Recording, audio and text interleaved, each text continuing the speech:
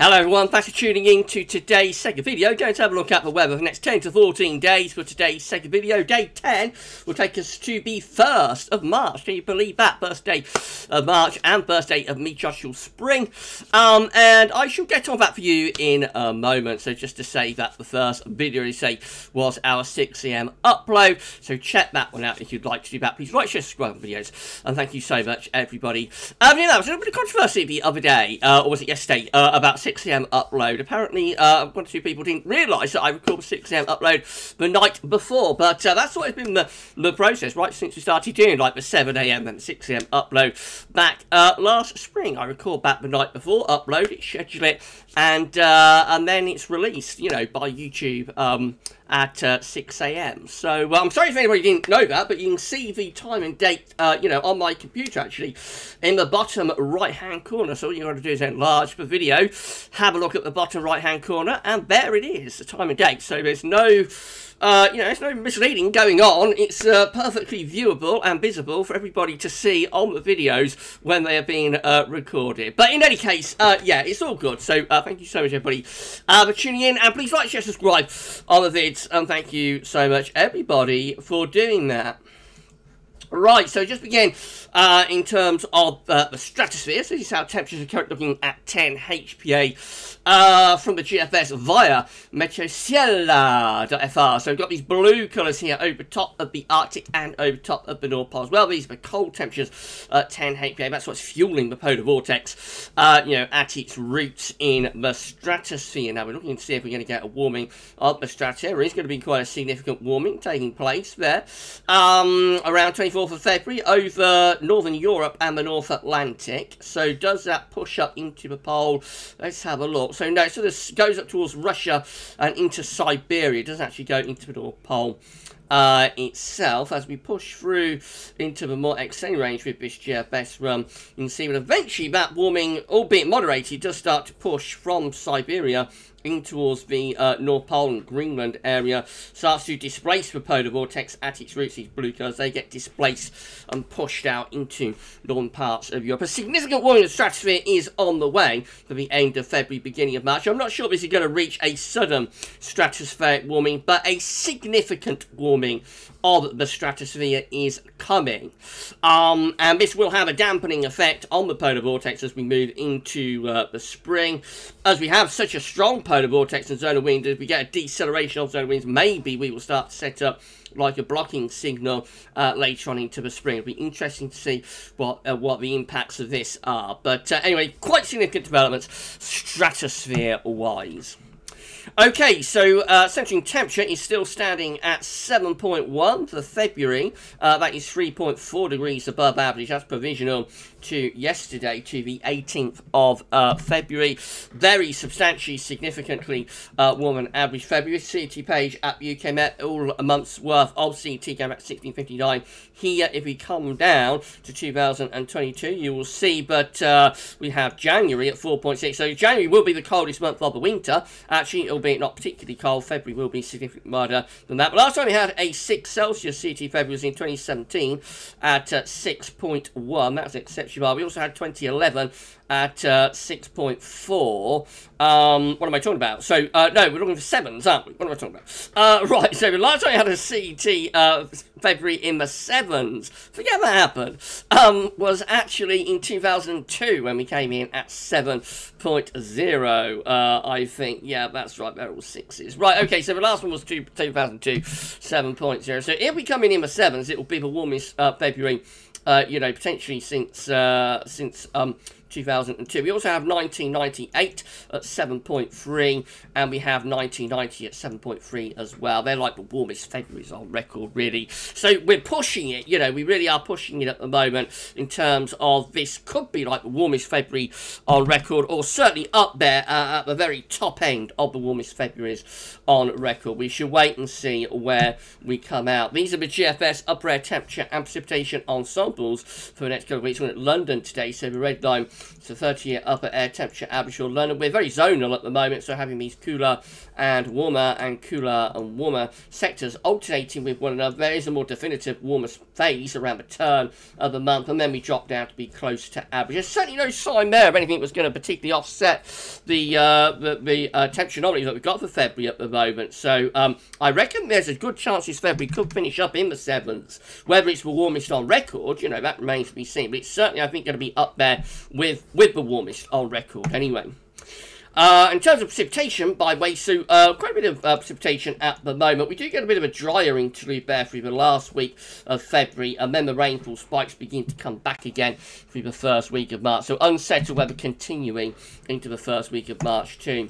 Temperature anomalies on the 19th to 27th of February are coming out milder than average, above average temperature. Precipitation anomalies from the 19th to 27th of February are wetter than average through central and northern areas, but a little bit drier than average across more southern counties. Latest wind from map from nullschool.net shows that once again we're bringing in another area of low pressure. There it is over England and Wales. That's bringing a cold, wet Saturday to many parts of England and Wales. We have got milder winds waiting in the wings though, just here. This is a warm front, and behind that we've got milder air waiting. So tomorrow we'll see the temperatures becoming milder once more.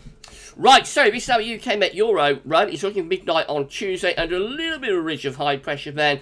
So just a transient ridge then into the next band of rain by Wednesday. Thursday looking quite wet and windy with active cold fronts sweeping across the country, followed by cold, showery northwesterly winds into the end of next week. And then a little bit of a ridge starts to build up from the southwest by this time next week, which is Saturday 26th of February. Just as a slight little bump of high pressure then, bringing dry weather to England and Wales, but still quite wet and windy for Scotland and Northern Ireland. Icon also looks unsettled through much of next week. Low pressure never far away. A little bit of a colder snap at the end of next week as well, with winds turning into the northwest to north, and then a ridge excuse me, and then a ridge of high pressure will build in its wake, bringing a reasonable amount of dry weather by the time we get through to next weekend potentially, although still quite a bit of activity in the Atlantic. The midnight GFS run also looks unsettled next week, with low pressure continuing to push through. We tried to get a little bit of a ridge going there around days, sort of 7, 8, 9, but it doesn't really come to much. Low pressure just continues to drive in from off the Atlantic. Into early March, though, signs of a change. This is getting through the first week of March. This GFS run wants to build up some higher pressure, so maybe we'll get into March and we'll go back into high pressure. That's a very long way out, 7th of March, 384 hours away, but it might be an indication that through the first week of March we begin to build up some higher pressure. That would deliver like spring-like conditions. GFS 6Z, again, looking unsettled, wet and windy through much of next week. Then high pressure tries to build up from the southwest. It struggles, still lots of activity, some low pressure in the Atlantic. But eventually, the 6Z also builds up this ridge of high pressure and develops a spell of dry, sunny, and probably quite warm, you know, mild weather anyway, through the first week of March. There could be frost and fog night morning, of course, but by day in the early March sunshine, it will feel really quite spring-like, I would have thought. But gee, yeah, by the way, if you enjoyed the video, please just smash the like button, make sure you sub to the channel. Thank you so much, everybody, for doing that, and drop a comment, let us know about this and all of our videos. So, the GEM also looks unsettled through next week, with low pressure continuing to come in from off the Atlantic. Stays unsettled all the way up to day 10, which, of course, is the 1st of March. And then the ECMWF looks like this. Again, further wet and windy weather coming up through the through much of next week. We try to build up some higher pressure, but it doesn't really come off next weekend. We just keep these areas of low pressure coming right way up to day 10, which is Tuesday, 1st of March. This is the precipitation forecast based on that ECM run from tometeo.com. Plenty of rain in the south, some snow today across parts of Wales and northern England. More rain to come tomorrow, and then into next week we just keep the unsettled weather going, really, with further bands of rain pushing through. Always colder for a little bit of snow up in the north, and then up towards day 10 we start to try and turn things milder, so most of the precipitation turns to rain, but there is still rain around, so up to day 10 it is still unsettled, even if it's milder.